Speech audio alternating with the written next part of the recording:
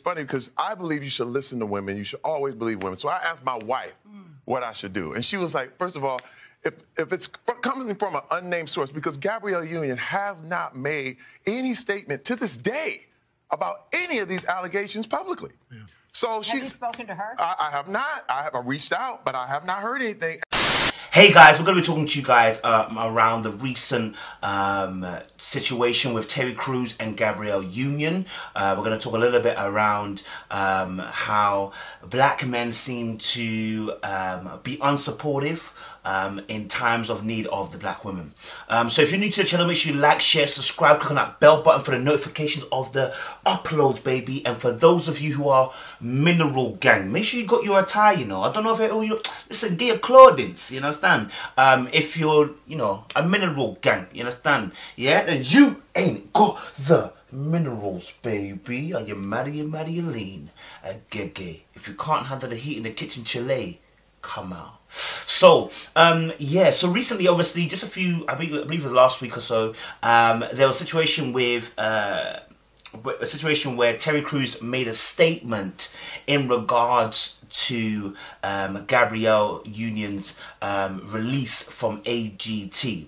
And so I kind of had to look into it and just wanted to kind of see what was going on behind the scenes. And when I started going down a rabbit hole, I started to realize that obviously previously before Terry Crews, before Gabrielle Union, Nick Cannon wasn't there. And so I watched a few of the interviews and I realized that Nick Cannon also had alleged that, you know, AGT also was, the institution of it basically was restricting the progress of black people. I don't want to say black people, ethnic people across the board as well. Decade, you kind of see these things and you're like, it's a giant machine. But if you really take the time to step back, you'll be like, yo, there's some things that are going on that are truly not fair or should be viewed proper to the public on the way a lot of the contestants are handled, the way a lot of the judges are handled. And I just believe, again, I always go like, it's an institutional issue, you know what I mean? The way. But we can be specific and say black people in the AGT firm. So whether it was contestants, whether it was the person themselves, such as Gabrielle Union, and apparently she had, there was an allegation that obviously you know, they were saying about her hair being too hard to kind of style, and that it's too black. Some of the stuff that we hear on a regular basis. So, you know, there was those similar allegations that Nick Cannon had. Similarly enough, the same thing then gets perpetrated with Gabrielle Union, who's there and has the same experience. Now, when Terry Crews comes in, okay, Terry Crews is sitting on a panel, I don't know what panel it was for, and they ask him around the situation with the AGT. Now, he clearly comes and says, obviously, I haven't experienced that. I can't speak on sexism, but I personally haven't experienced any racism. You know, they've treated us well. Did a kind of massa kind of talk, right? And I really like Terry Crews. Here's my issue with the Terry Crews situation. He didn't have to make a statement. He didn't have to open his mouth and say anything. You know, he could have just said, listen, I can't comment upon that, you know, at the moment. I can't comment upon that, you know, and there's a conflict of interest. I work with things. So I can't comment upon that, right? But he decided to talk. Just remember that when his situation with the Me Too, where he was sexually assaulted, black women stood up for him. I tell you who didn't stand up for him. Black men. So I just want you to deep this, because this is something that has really begun at the cotton field, right? This wasn't in Africa. This was at the cotton field. This is when we were in slavery, when we were slaves at you know, the trade, Atlantic trade, when we were slaves, you know, when the Dutch came over, when the Portuguese came over, took us from our native land, brought us over to where we were, and then intentionally installed fear through, you know, rape, mutilation, you know, intentionally breeding our women, and, you know, intentionally, you know, causing the black men to degrade black women during the slave trade, right? And all of that has filtered through and trickled through right to the day and age where we now have institutional racism, right? Where they set up a structure, a hierarchy, where based on your skin tone, you get treated a certain way, right? And this is where colorism comes in as well. And I won't go too deep on it because I'll leave that for another section of conversation. But colorism is based upon this hierarchy where you're given a certain, you're discriminated against by your own race based upon the color of you, the color you are, right? But it also feeds back into the white structure or white supremacist structure where they give more tokens, more due, more power, more responsibility, more authority to the lighter colored individual. And it started on the plantation field. Yeah, this didn't start with us in Africa.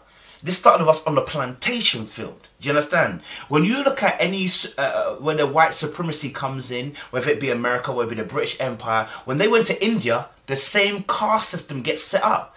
You see around the Asian markets, Pakistan and them, they have the same caste system and they have the same kind of hatred, light skin against dark skin, and have a caste system because when the supremacists came in, this is what they used to separate us. It is a devilish ploy, a demonic ploy. Which you know, has been used to separate us, to divide and to conquer, right? So now fast forward to this day and age where we've got Terry Crews, okay, practically doing what gets done on the cotton field, which is turn against the black women. He didn't have to say anything. Terry Crews could have just kept his mouth shut. You understand? You didn't have to make a statement. So you know, the situation where obviously now, like I said, Terry Crews had his situation where he was sexually assaulted, and Gabrielle was one of those women that rode out for him. And I heard, I think, one of the interviews by Charlemagne saying, you know, when you ride out for someone, you don't expect the same to come back. And I'm like, no, it's not in the matter of expecting the same to come back. We are black. We are in the melting pot where we are the minority. Yeah. Not only that, Terry Crews hadn't even spoken to Gabrielle Union. This is what frustrates me. You see, this statement has got every sign of it that you shouldn't open your mouth at all. Yeah. So have you spoken to her? I have not. I have reached out, but I have not heard anything. Yeah. And that you're doing more damage to the black female. And it's actually something that happens quite a bit, where the black males don't stand up for black women. And I'm tired of it, to be honest. I've told you this, guys, really, when I did my last video with the Lorenzo thing. I said, black men don't stand up for black women.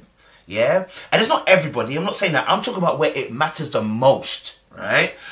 When it's your sister and it's your mum, we black men are, oh my god. When it's the girl down the road, we don't give two chalet.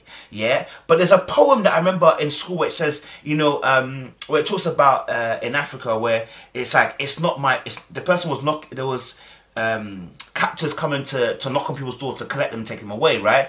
And the guy was saying, well, it's not my door, it's not my door, it's not my door, so I'm fine, I'm not going to intervene. Till one day it was his door. You see, when you think of yourself as an individual, when there's a collective issue, they're coming for your door. You see, where Terry Crews might think that it's only, I have to think of the bag, I have to think about myself, it's coming to your door. Do you understand? I had a situation, I remember, where it was at work or whatever, and there was a situation where a brother, you know, was told that his name was too street and was too, basically in a sense, was too black, you understand, was too ghetto, you understand? And I said, that's your name, brother, you understand? That's your name. So for the person to say that's too street, what are they hinting at here? Do you understand? And I said, you gotta say something, bro. Like, and he was like, no, I don't want to rock the boat. And I was like, brother, if it's not you, they're coming to me. And let me tell you something, when it comes to me, I'm going to fight, so I don't really mind. But I'm saying that other people out here who can't say that. And I said, at what point do they stop? Okay, they start with your name. Okay, now your hairstyle. Okay, they said, da-da-da-da-da-da-da-da. Do you know what I mean? So you have to think of it as, you may think, oh, I don't want to rock the boat. But you not rocking the boat means someone else's boat get rocked later on. And do you know what I mean? And they're going to come round to you anyway. So, you know, when I was looking at this situation, I was distraught. And I think at one point Terry Crews says, you know, Gabrielle Union herself hasn't made a statement. But Gabrielle Union tweeted and said, obviously, you know what, like, we weren't going to make any statements until the thing, you know, until the investigation was done. So then why, Terry Crews, did you speak at all? Like, why did you open your mouth at all then? You know, you went to say, you asked your wife what you should say. And actually, there was a situation, I remember I watched another video where he was talking to his, talking about his particular situation, and they were doing an interview between himself and the wife. And I was just shocked. Did you have any reservations about him going public with this? He didn't tell me. I was in the recording studio, and I'd come home at 9 o'clock at night, and he goes, "Honey, have you seen my Twitter?" I was like, I was like, "What did you do?" He's like, "Look," he shows me the tweet feed. I was like, "Oh, you done started some mess now, T-Money." Yeah. I did have a brief moment of, are we leaving LA? Yeah. Yeah. Retaliation is real. Yep. You know how many women who spoke up and said, this guy touched me, and immediately, or 2 weeks later, they were all of a sudden mysteriously fired? I mean, this has happened. I was totally prepared, and I told my wife, and I said, you know, this may be it. And he just tweeted about the sexual assault, even though he hadn't spoken to his wife about he was going to release information into the public. So evidently, though you spoke to your wife, I don't think you consulted your wife. Your wife ain't got nothing to do. Don't bring her in to get her dragged. You've done something, Terry. You haven't defended, you know, your own peoples here by covering them, by saying nothing. You didn't have to say anything. You didn't have to say anything. You know what I'm saying? I also understand that this is a plantation field, and that there is another side of things, which is that if he hadn't said something, could there have been something that was going to happen to him? Potentially, because when you went with Me Too and said what you were saying about your situation, that particularly probably blacklisted you, right? But at the same time, there's responsibility. If you want us to back you, you've also got to be ready to back us. Now, someone might say he doesn't have to. No, but look, in the situation here, you don't have to say anything. That would have been backing us. And then when the situation comes, then you can open your mouth and say what you need to say. But you literally finished her point and destroyed her in the public eye by saying, I can't speak on sexism, but in terms of racism, so you're saying in terms of racism, I don't believe what she said because I've experienced this. When you have to say that. When previously before then, another male had been there, a black male, who had stated there had been problems. So the show, is there a toxic atmosphere? First of all, I can't speak for sexism because I'm not a woman, but I can't speak on behalf of any racism comments. That was never my experience on America's Got Talent. Where you going, Terry? But this is what I'm saying about the mentality of a lot of black men. It is at the Terry Crews stage. When they are a victim, they want to be supported. And it will be black women who start off the race first to defend us. But when it comes the other way around, it'll be black men last. In fact, there'll be black men pointing the finger saying, you did something to get yourself in a situation. Do you see it? This is the plantation mindset. The plantation mindset that gets you into the situation. Terry Crews, but it gets to that place, and again, it's an institutional thing, so I'm not blaming him. We get excited about the occupation. We get excited to work for the man, and we gonna defend the man because he gave me a job. And I ain't see nothing becomes that thing. It's like, it don't matter what you saw, because I was one of those people, I stood firmly by him when, you know, my former agent accosted him. So I guess I just want to end at this point, which is, you know, again, just to reiterate that, you know, Terry Crews they asked the question, have you spoke to Gabby? He said he hadn't spoke to Gabby. And for me, that just sums up the statement that he made in general. You haven't spoken to the individual. You haven't found out from their mouth what happened. Why speak? You know, and this is the situation where we need to deal with, you know, some kind of some due diligence, and also as well just with respect, and also as well understand the melting pot that you're in. You know, like a black woman's come forward to say that this is happening to her, and it's like black women are the bottom of the totem pole, like they're the bottom of this hierarchy pole, right? Just like in slavery times, and we're not helping, we're not backing them. What? Because we've got a little bit of a leash more than them. Come on, man, let's do better. Let's do better, and let's strive to support one another. Because when my time comes, I want them to support me. I want them to support me. I want them to back them. If my time comes, I want them to back me. It will be a black woman that supports me. That is why I say I love black women. And I can't date anyone else. Because what I've seen from them in terms of backing me, fam, it hasn't been black males opening doors for me. It hasn't been black males opening this door for me. It's been black women who've opened doors for me. When I do my hosting, when I do my gigs, when I do my, you know, like do birthday parties and stuff like that, and all this kind of stuff, it's been black women who've always reached out to me, not black males. Black males hardly ever open a door for me.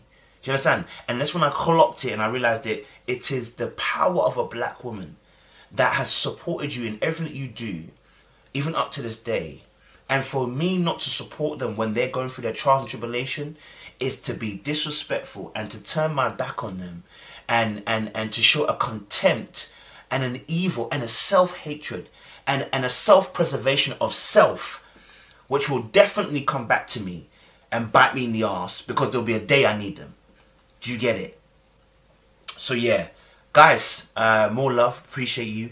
Stay locked, stay loaded, and yeah, we'll talk some more. Appreciate you.